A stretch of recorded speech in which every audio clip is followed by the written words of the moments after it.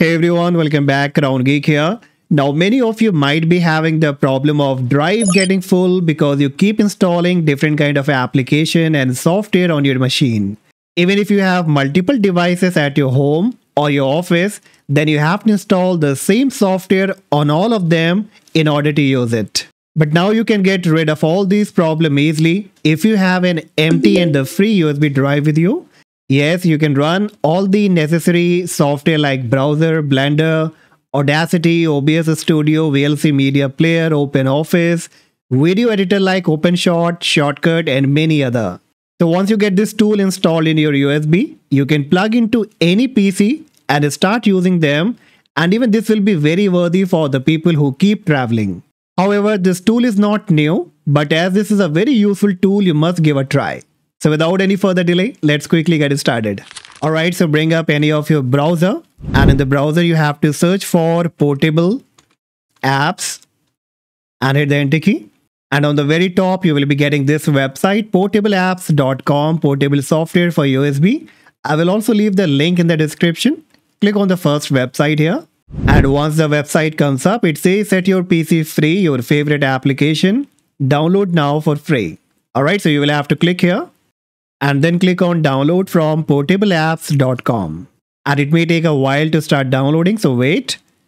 And it's a small file, so it will be quickly downloaded. Now click on the downloaded file here. And the setup will be up. Now you will have to click on OK. Portableapp.com, so click on next. Click on I agree. Now it will give you this kind of interface. New install, upgrade existing install, or select a custom location. So we have to go with the new install. But before proceeding guys, make sure that you have connected your USB that you want to make portable app USB. So on my end, you can see I have already connected a SanDisk USB. The size is around 28 GB. But if you have any pen drive of around 4 or 8 GB, that will also work for you. Alright, so once you have connected, choose the new install, click on next. Alright, and now it gives you many other options like portable install to a portable device. That's exactly what we are going to do. A part of this, you can also do this on any of your Dropbox or Google Drive as well. You can do it locally or choose any custom location. Alright, so keep this option selected to the top one, portable one, and then click on next. Now it will ask you that which USB you want to create this portable app USB. So I have the SanDisk one, so I will select the SanDisk. If you're not sure, then you can check the drive letter. It shows me F here. So I will bring up the file explorer and I can verify here the drive letter is F here, so that's fine. I will keep this selected and click on next. You have selected install this USB. Yes, it's all okay. So I will click on install and the installation process will now be started. Alright, so the installation has been completed now and it says on portableapp.com platform. So yes, keep this option checked and click on finish. Okay, and now you will be getting this kind of dashboard here. And on the right hand side, you will see that we got a new start menu option. I will discuss and explain you about this. But before that, let me click here on close. And the portable app directory will be checking for the application. So you will have to wait until a new dashboard comes up. Alright, and here we go. So now you can see we got a new dashboard here. And now it will be asking you that what all application and software you want in your portable USB. So according to the category wise, you can choose the application here. Like accessibility, development. Like if I want to use the Notepad++, I will check it. Then we have the education one. So in the education, we have many other applications. So if you want anyone, like if you want any kind of typing tool, then this Type Faster Typing Tutor is the best one. I can also select this one. Then we have the games category. However, the games are not too good, but yes, there are few games. And if you want to enjoy any one of them, like Spider Solitaire or Golly, so you can just check them, whichever you want to. The list is really huge, so you can go through them. Then we have the graphics and pictures, and here we get the Blender. So I can choose the Blender here. And if you need any other tool in the graphics, all the tool will be listed here, like the FreeCAD. All the tool will be free here. You don't have to go with any paid version. Absolutely free, you can enjoy. Then we also have the Inkspace, a very useful tool. I will also keep this option checked. If you need a photo editor tool, then you have the photo filter, photo film strip, photo daemon. You can choose one, whichever you want to. You also get a useful tool like ShareX. I will also keep this checked. Alright, and then we come to the internet category, and here probably you will get the browser. So let's say I want to use the Firefox browser. I can choose that. You also get the free download manager. I can also choose that. If you want the Google Chrome, then you can also choose the Google Chrome. And you will find many other browsers like Opera. And you also get many other browser here like Opera and Opera GX, Otter browser, Popman. You also get many useful tools like Putty. And if you want to do the torrenting, then you get the Qubit torrent. So depending that what all you need, you can choose the option from here only. Then you also get the Telegram desktop. So yes, I want to enjoy the Telegram, so I will check it. uTorrent, I can choose it. Then we have the music and the video. And here you can choose whichever tool you want. Like I need Audacity. I will keep this option selected. Then you have the OBS Studio, OpenShot for the video editing. So if you need the video editing, then you can choose that. In the video editing, you also get the shortcut that is a very popular video editor that you can enjoy for absolutely free. And on the right of it, you can see the category. It shows you that what it is. It is an audio player or the media player or the video editor. So you can easily identify. Then you have the VLC media player. I can choose that as well. And so on in the Office section also. If you need a good alternative to Microsoft Office, you can go with Apache OpenOffice or the LibreOffice. So I will choose the LibreOffice. Then you also get the PDF arranger.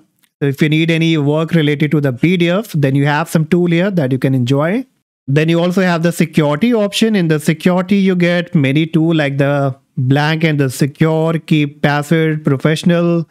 I'm not sure about all of them, that how exactly they work, but you can do a research that what tool is it, how this can help you, and then you can install on your USB. VeraCrypt is a very useful tool. I know that.